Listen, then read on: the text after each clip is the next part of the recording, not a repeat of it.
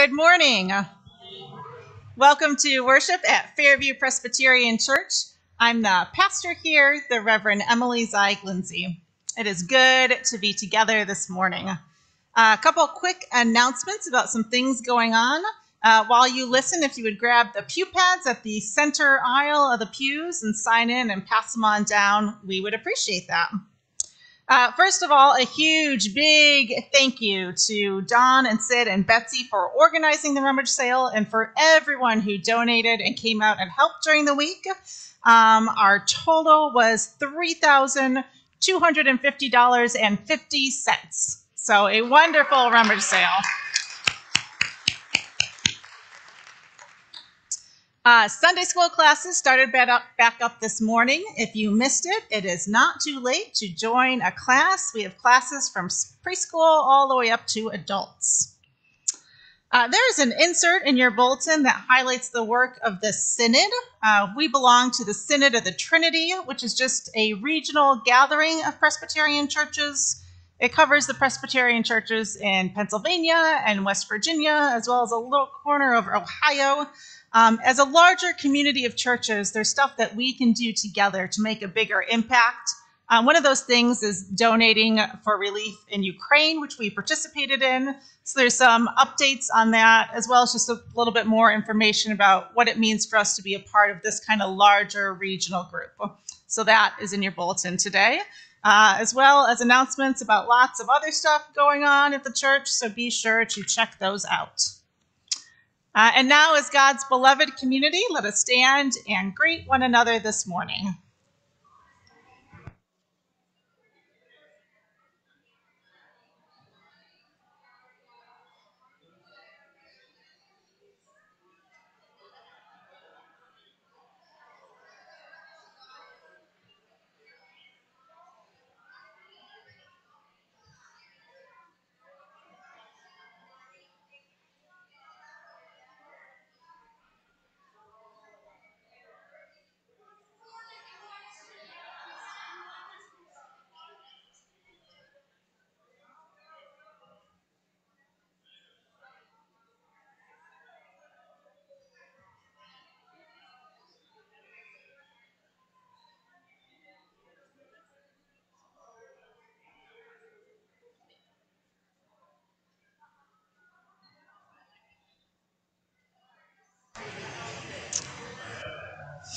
As you find your way back to your seats, let us prepare our hearts and minds for worship as we pause for the ringing of the bell and then to listen to a prelude by Joan.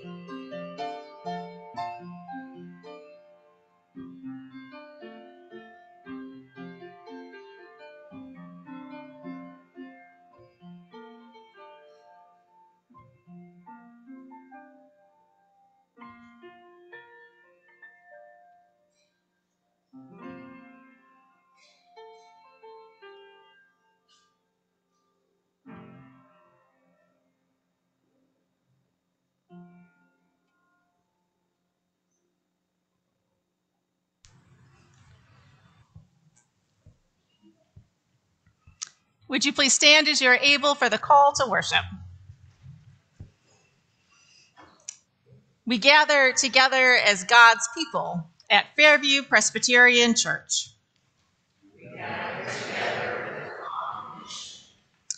We believe that we are called to incarnate the love of God by following the teachings and example of Jesus Christ. We live out our mission in many ways.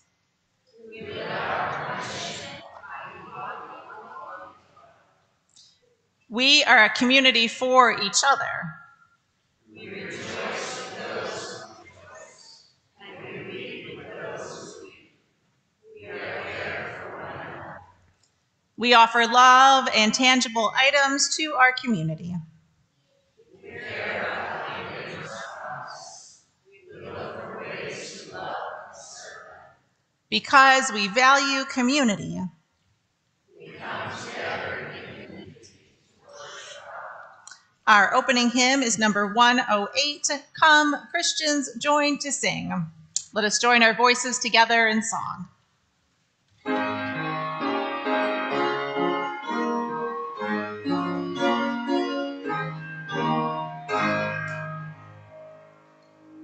Come Christians join to sing, Hallelujah, Amen. God praise to Christ our King. Hallelujah, amen. Let all with fervent voice bring forth His love, rejoice. Praise Jesus' gracious voice. Hallelujah, amen. Now lift your hearts on high. Hallelujah, amen. Let praises fill the sky. Hallelujah, amen. He is our God and friend. To us to God His hand. His love shall never end. Hallelujah, amen. Praise yet our hearts open. Hallelujah, amen. God shall not endless reign. Hallelujah, amen. On heaven's blissful shore, His goodness will fall, singing forevermore. Hallelujah, amen.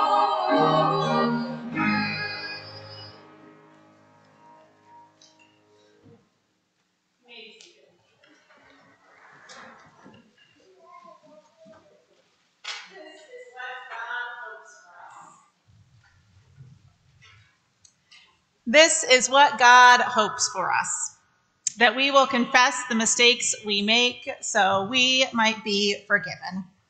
Confident of God's grace, let us confess our sins together. Would you please join me in the unison prayer of confession? Loving God, you created all things to work together in your kingdom. You call us to live as one body, one community.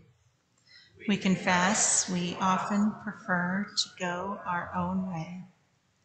We pursue our own individual success, and we miss the chance to celebrate your gift of community. Forgive us, God. Open our ears to hear you speaking, and open hearts to embrace your purpose. Amen. If anyone is in Christ, there is a new creation. Everything old has passed away. See, everything has become new. In the name of Christ, I declare that your story is known, your sin is forgiven, and your life is made new.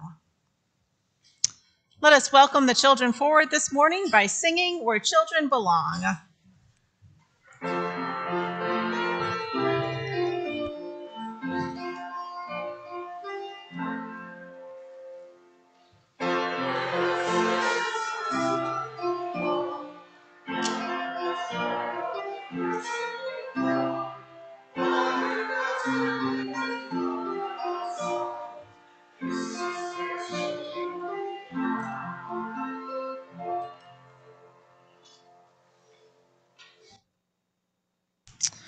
Good morning.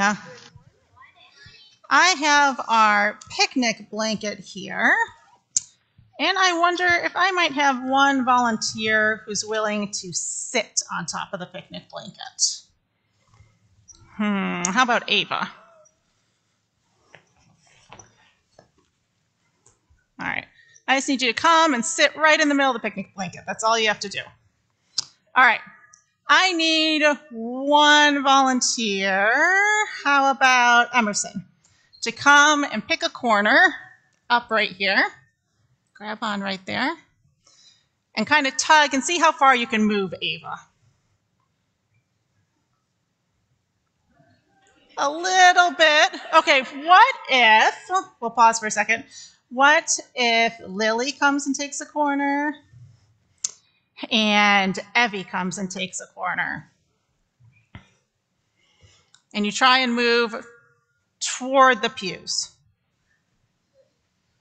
Hey, it's easier with more people working together. Awesome. Okay, you girls can drop the corners, and Ava can go sit back down, and you guys can go sit back down. Great job. So it took a little bit of work when just one person was tugging on a corner, but when 3 people did it and they worked together, it was easier. It's easier sometimes when we help each other out and we work together.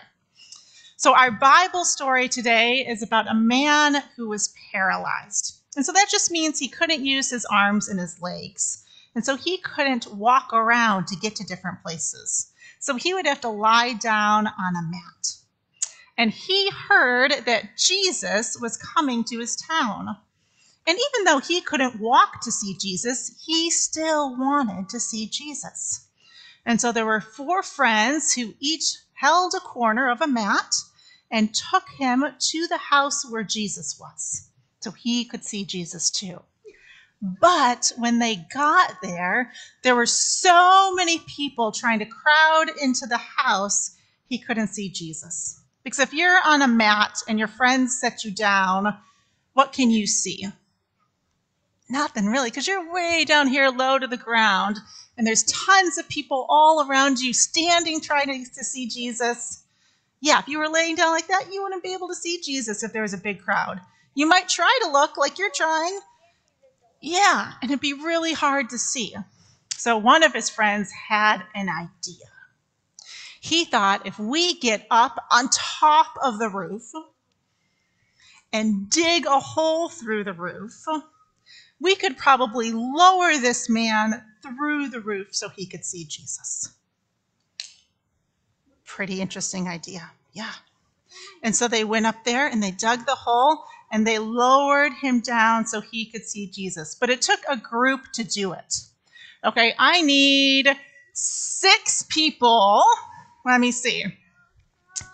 1, come stand up here. 2, 3, 4, and Luke and Emerson. 5, 6. You guys are going to have a part too. I promise. Everyone's going to have a part. And I need you to hold out your hands and make the hole in the roof. So you're going to hold out hands kind of this way, and we're going to hold hands this way. They're making the hole that's in the roof. Can you grab Luke's hand? There you go, honey. Okay. All right, and connect right here. All right, so that's kind of the hole that was in the roof, okay? Yeah, I'm going to use your blankie, and then we're going to bring it back home, okay? And then there was a mat. So I need just you. Here, it can be just you. If we have Jesus, or the man who's paralyzed, looks kind of like Aladdin. It is Aladdin. Yeah, that's what we have in our house. Okay, hold one corner. Okay, so if we try and put the man who's paralyzed on here, he falls off because only one person's holding it. What? The mat is so big and so heavy you can only hold one corner. But that was very good problem solving. Okay, what if you come and hold this corner? Only hold one corner. Okay, and what if we tried to put him on there? A slide. It looks like a slide. He's still falling down. But what if we have the last 2 people come and hold a corner?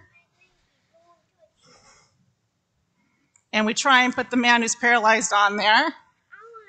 He stays. And then do you think you can lift him up?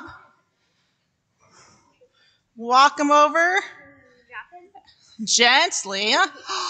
He went through the hole in the roof to see Jesus. We don't have someone who's pretending to be Jesus right now. Awesome. Can you guys all go sit down? What great teamwork. See, when only one corner of the blanket was picked up, the man who was paralyzed slid right off. And even when we had just 2 corners that were picked up, he was still sliding right off. But when there were 4 people who worked together and each picked up a corner, he stayed flat, and we were able to take him and put him through the roof. Because all those friends of the man worked together. And so the story in the Bible reminds us that we need to work together. Sometimes it's not enough just to have one person who's helping, or 2 people who's helping, but 3 or 4 people could do it, or even all 10 of you working together could pretend to be part of this story. Okay, do we think we can work together? Yeah. Awesome.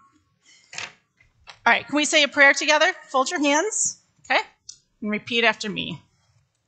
Dear God, thank you for giving us our church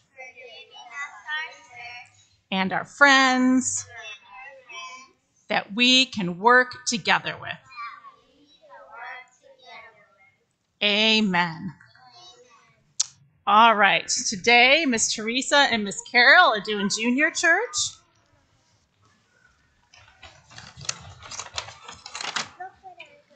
That's awesome.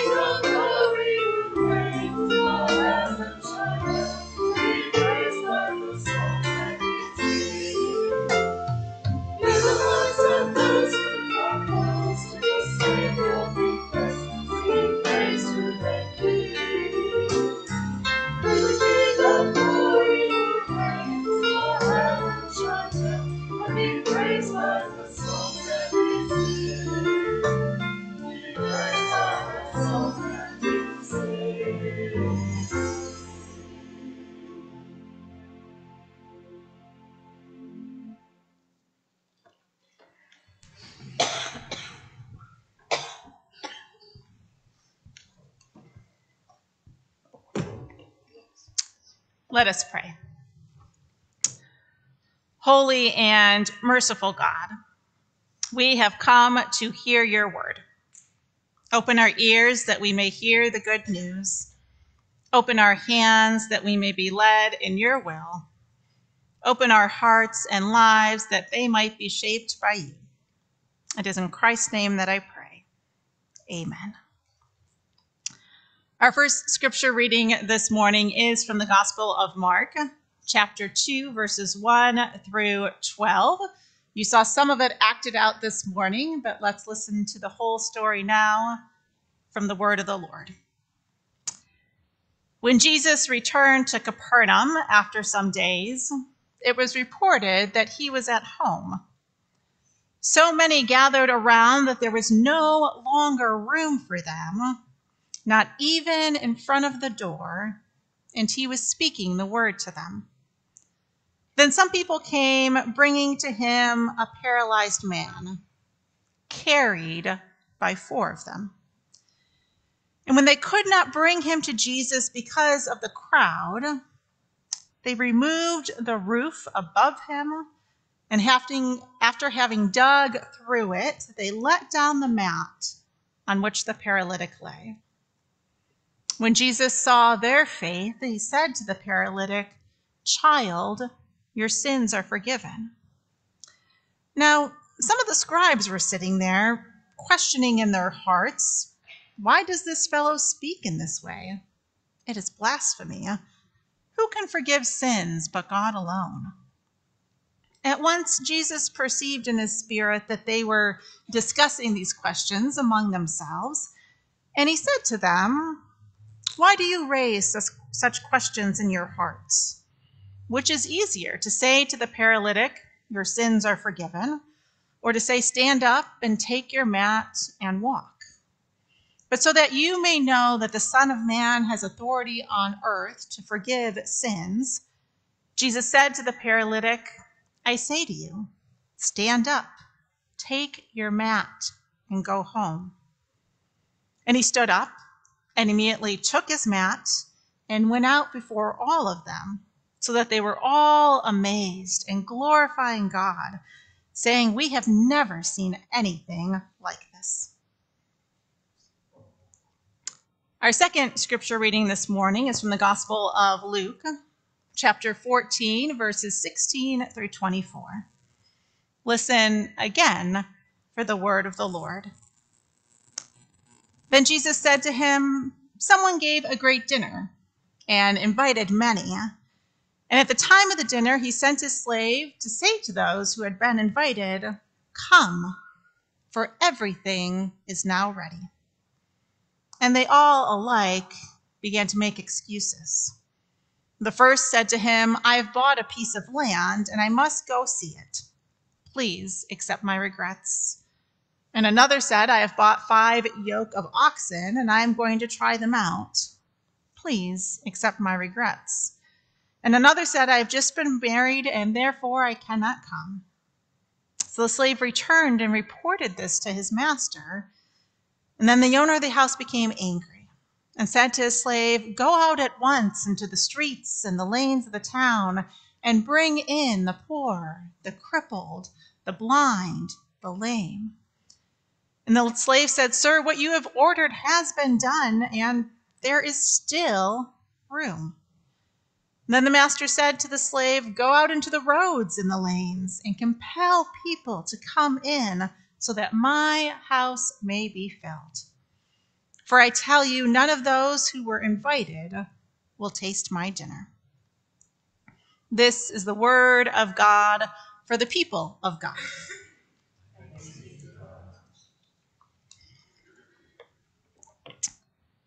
Disney just announced all of their upcoming projects earlier this month. Among them are films to be released in the next 2 years, including Peter Pan and Wendy, The Little Mermaid live action adaptation, Mufasa, The Lion King, and Inside Out 2. The original Inside Out cartoon movie came out in 2015 and follows 11-year-old Riley as she moves to a new city. In the movie, we meet her emotions sadness, joy, fear, disgust, and anger. You can see them pictured there. And Riley's emotions live in headquarters, the control center inside Riley's mind. And so you can see them in her mind at the control center, ready to help her figure out what emotions she should be feeling as she lives her life. They help advise her throughout her everyday life.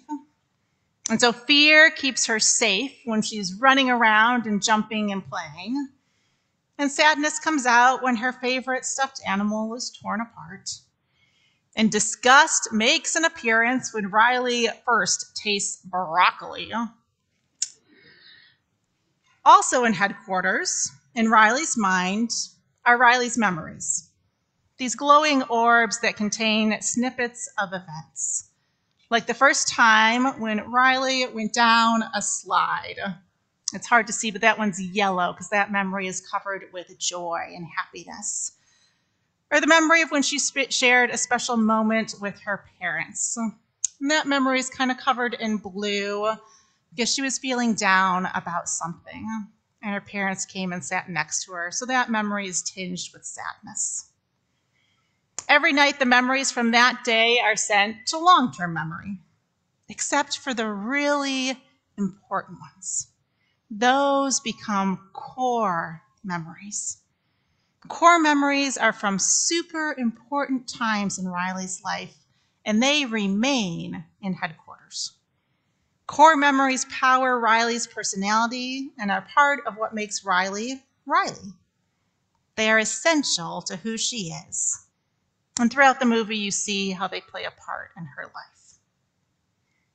Last week, I introduced our core values. Session spent time this past spring discerning that love, community, and service are our core values here at Fairview Presbyterian Church. Like Riley's core memories, our core values are part of what makes us, us. They are essential to who we are and what we do. Last Sunday, I preached about love, and today we'll explore community. As Session brainstormed ways that our current ministries fit these three core values, community was the one that had the longest list of behaviors that support that value. There were ways that we reach out to the community around us, like through the food pantry every month, handing out thousands of pounds of food to those in our community in need, like the clothes closet, which the youth group renamed this year the Community Clothes Closet, to emphasize it's for those in our community who need clothes. Like the Community Festival, where we welcome the community to our church for an afternoon of having fun and learning more about who we are and what we do. Like the collection of socks that we have taken up during winter months, distributed to homeless shelters, and the collections of hats and gloves and scarves that we've distributed to women and children. A vital part of who we are as a church is an organization that strives to meet the needs of the community around us. We're also a church that values spending time in community with one another. The Soul Sisters Women's Group has deepened friendships and relationships between the women of the group over the past few years. The men's group has brought the men of the church together in a new way as their group launched earlier this year.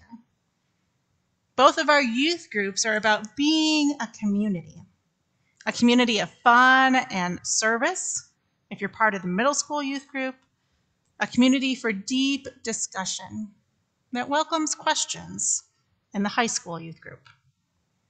We've also partnered with local churches for various things, including Girard Presbyterian Church and Church of the Cross and St. Stephen's Episcopal Church, all coming together for youth group, St. Stephen's Church for Vacation Bible School, St. Stephen's and Holy Cross Catholic Church for food pantry drives.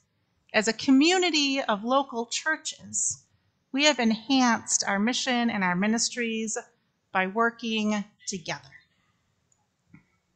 The men in our scripture reading worked together as part of the community that loved and cared for their friend who was paralyzed. They had all heard that Jesus was in town. Jesus, the one known to heal folks. But the paralyzed man could not make it to see this Jesus on his own. But his community showed up for him and literally lifted him up to take him to see Jesus. Getting there was only part of the problem for the man who was paralyzed. Once they were at the home where Jesus was teaching, they couldn't get anywhere near him. The crowd that had gathered was just too big and too dense, and no one parted ways for them to get close, not even for a man who was paralyzed on a mat. But this man's community, his neighbors or friends or relatives, didn't give up so easily. They were determined that this man would meet Jesus and maybe even be healed. And so one of them has the brilliant idea to remove the roof of the house. The roof would have been made of mud and thatch, and it would have taken some work to remove it, but it was doable. And so they remove a section of the roof, and they lower the paralyzed man down to Jesus on a mat. And Jesus' first reaction is to notice their faith. And so you might have missed that nuance in the scripture reading, but it says when Jesus saw their faith. Not the faith of the man, not his faith, but their faith, the faith of the group. Those four friends, the man's community that came together and went to great strides for him to be able to see Jesus. Our second scripture reading is also about community. But whereas the first one was about the community already surrounding the man who was paralyzed, the second scripture reading was about reaching out to the community. When Jesus tells the parable of the great dinner, he's showing what it means to serve those around you. A man had planned a great dinner and invited many, but his guests all had excuses and couldn't come. I think they were pretty lame excuses, if you ask me. I just bought some new land and I need to go out and look at it, like right now when your dinner is happening. Like the land's not going to be there in a couple hours or tomorrow. I just bought some oxen and I need to go and try them out. Again, like the oxen couldn't wait a couple hours or even tomorrow for him to walk them through the field. I'm newly married. Well, I don't know. I don't want to get in the middle of what that might be and why they can't come to the party. So the host orders those in town to be invited. Whoever is around, the poor, the crippled, the blind, the lame, anyone who wants to attend a great dinner. The host shifted from doing something for his friends, the ones who got the initial invitations, to serving those who would never have been invited to such a grand dinner, part of the community around him that was often overlooked. Our list of community activities focuses both directions as well. Inward, building up the community of folks in the church as we love and support one another. I loved that on the car ride here, when I said, Daddy's not going to be in church with us this morning, so you need to find someone to sit with, that my girls could name a whole list of folks that they would be comfortable sitting with in church while Mommy was up front being the pastor. So our community activities focus inward on building up this community. And they also focus outward as we strive to serve our community, our neighbors, and their needs. And already you can see that the three values are starting to get intertwined with each other. It's hard for me to talk about community without talking about loving our neighbors or serving our neighbors. It's hard for me to talk about our community without talking about the ways we love and serve each other. All of them, love, community, and service together, define who we are. They are our core values together. In the movie Inside Out, Riley's emotions come to realize that her memories can also be intertwined. A memory not just being defined by a single emotion, but by more than one emotion, perhaps by joy and sadness. Sadness that Riley's hockey team lost a game, but joy that her parents were there to love and support her at the game and hug her when she was disappointed at the end. And so some of Riley's core memories start to become multiple colors as she realizes the way they work with each other.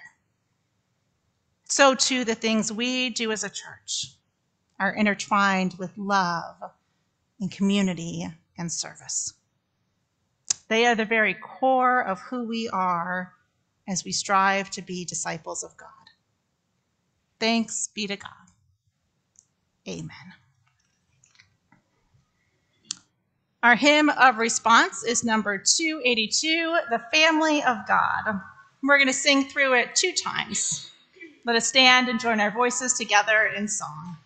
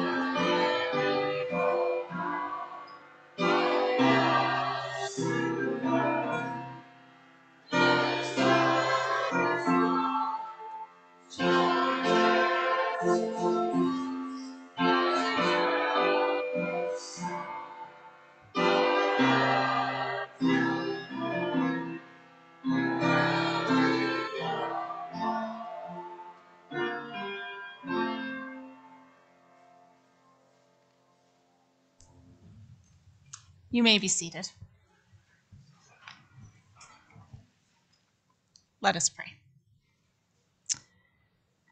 Thank you, God, for this new day, for the morning sun that rises in hope, for a hot cup of coffee, for the chance to spend it with loved ones and friends.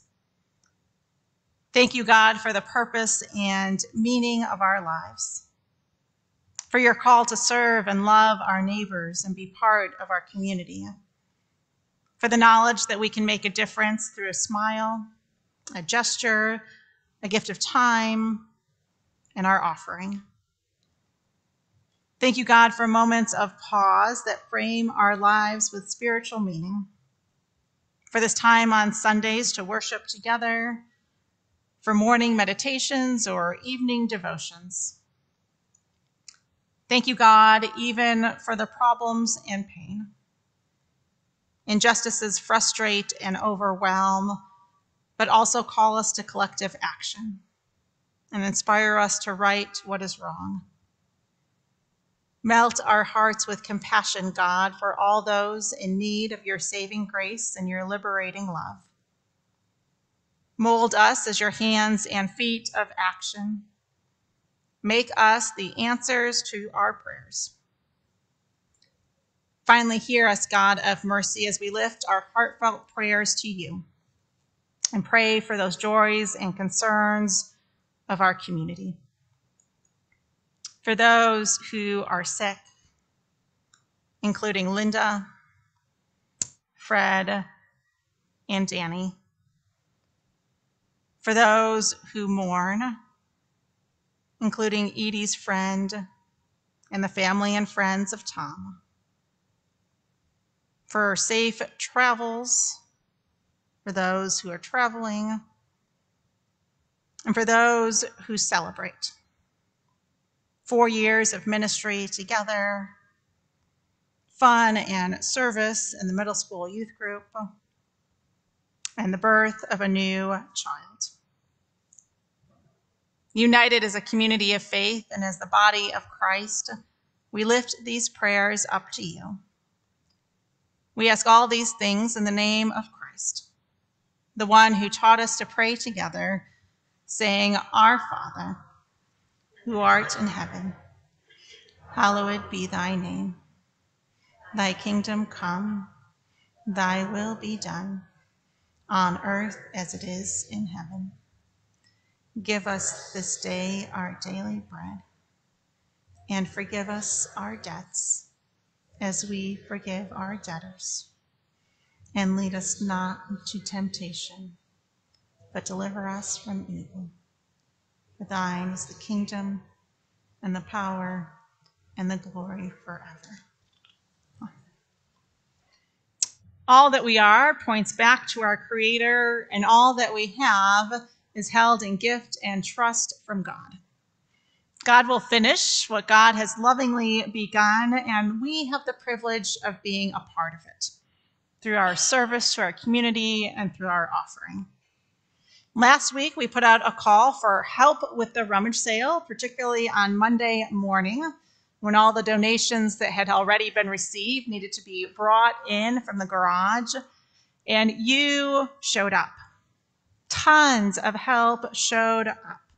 On Monday morning especially, but also throughout the week.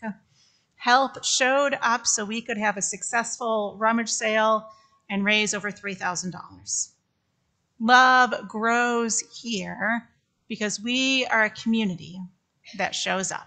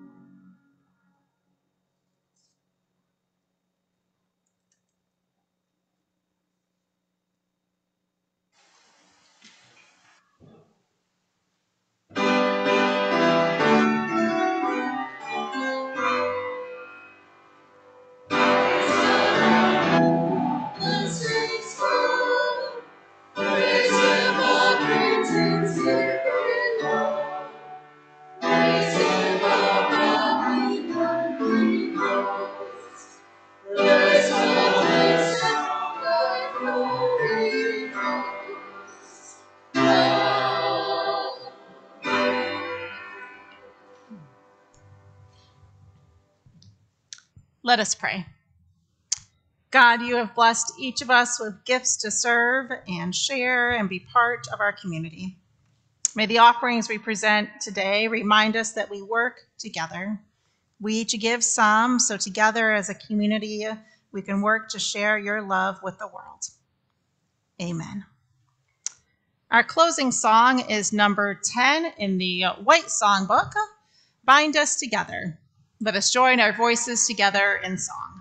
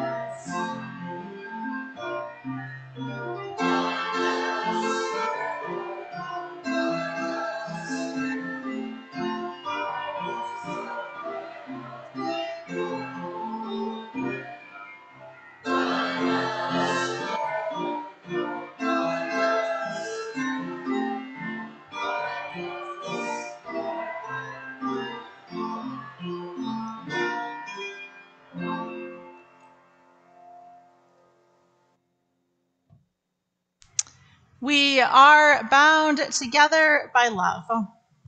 We are bound together by love to be a community with and for each other and reaching out to our neighbors. And now may the God who loves you take delight in your living. May the God who seeks you find you when you fall. And may the God who send you now with great joy. For the very one who created you and redeemed you goes with you still. Amen.